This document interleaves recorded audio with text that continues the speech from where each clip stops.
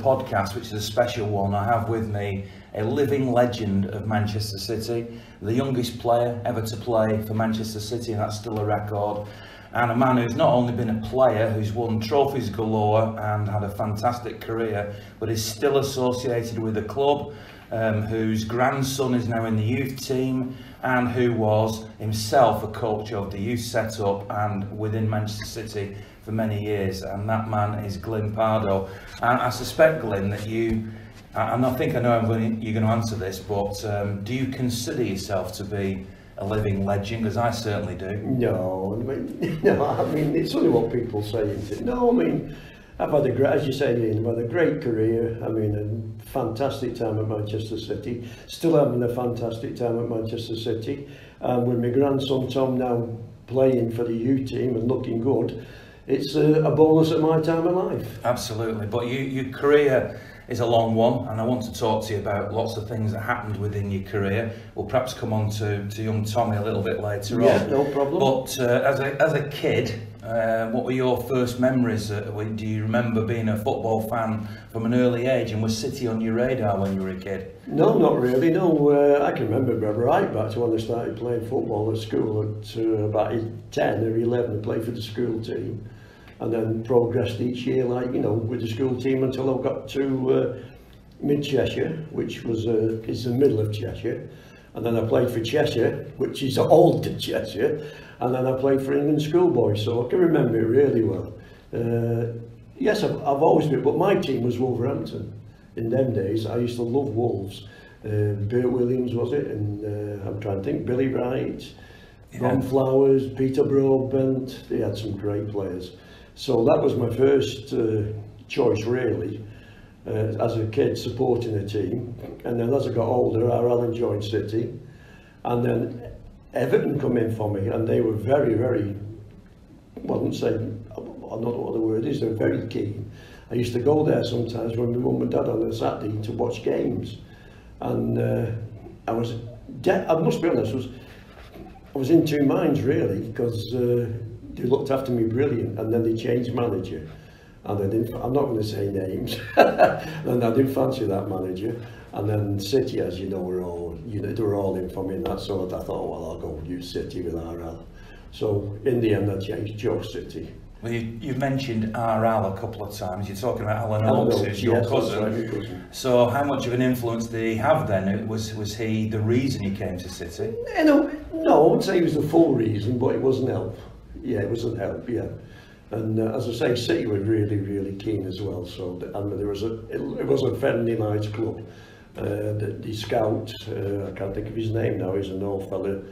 What was his name? Wasn't Harry Godwin back then? No, was it before yeah. Harry, yes.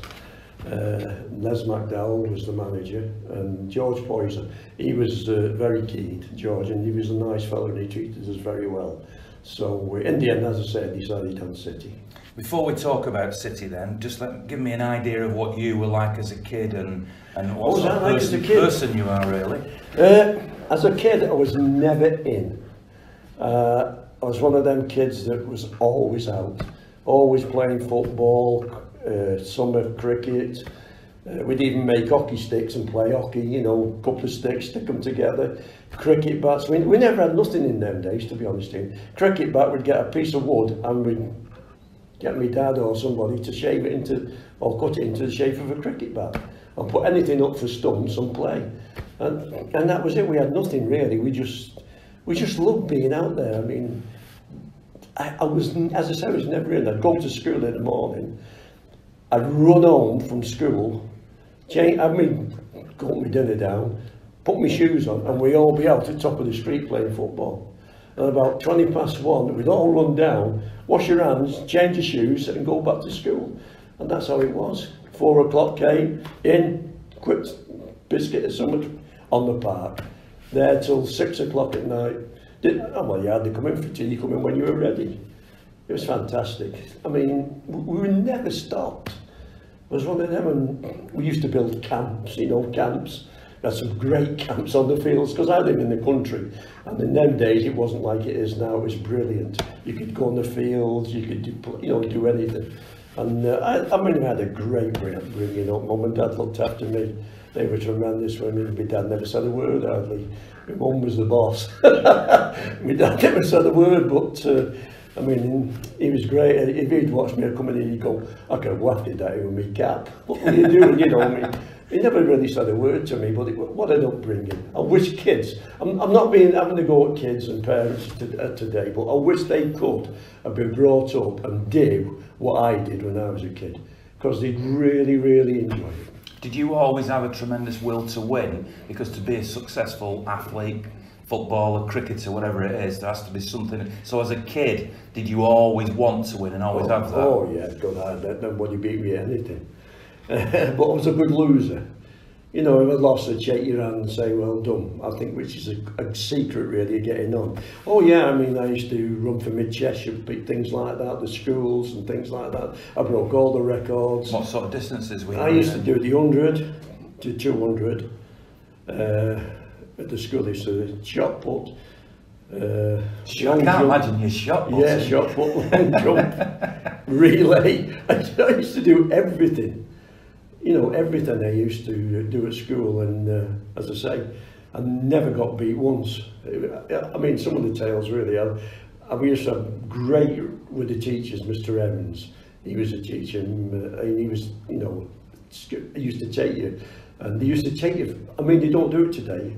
After school, when the athletic season was coming, they used to take us up to the fields, the school field, take all this, you know, all the school, and have a look, see what you could do if you were good at running, if you were good at jumping, or we had a little girl, June Clark, was it not June, I forget now, she could throw the javelin a mile, you know, but they used to take you there and stay with you for an hour, 2 hours after school, and sort out and teach you. Mr. Stringer, he was fantastic.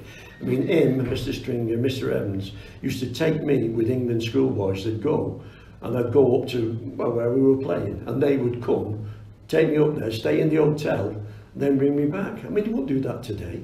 No way would they do that today. And that's how it was. It was like a big family. I mean, I knew everybody at our school. I bet they want a kid, you know, like from 11 to 15. But they want a kid in the school I didn't know. Because it was all a family, and it was fantastic. I mean, if you got in trouble at school, you couldn't tell your mum and dad, well, you have to tell them, because you'd walk in, I'd walk in like 2 weeks after, walk through the door and your mum would go, boom, and I'd go, what's that for, mum? She said, well, you in trouble at school a couple of weeks ago. I said, what do you mean? She says, oh, Mrs. Clark or Mrs. Thingy's told me, and that's how it was. But it was great, because everybody knew everybody, and if you got in trouble, you got punished for it, because everybody had said, you know, they know who you were. And as I say, the teachers, I mean, they were fantastic. I mean, they couldn't do enough for you. I mean, we used to go in Mr. Evans's car, and I used to put about 8 in the car when we go and play, you know, night matches at other school.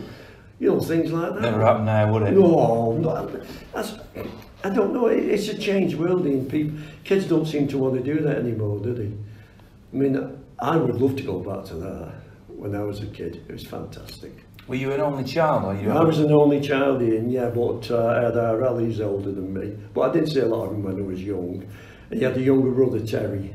He's just a bit older than me, so I saw Terry quite a lot. Ken, he was a bit older, and I had a few more cousins, Andrew and all them, and Tim, and you know, so my mum and dad had a big family.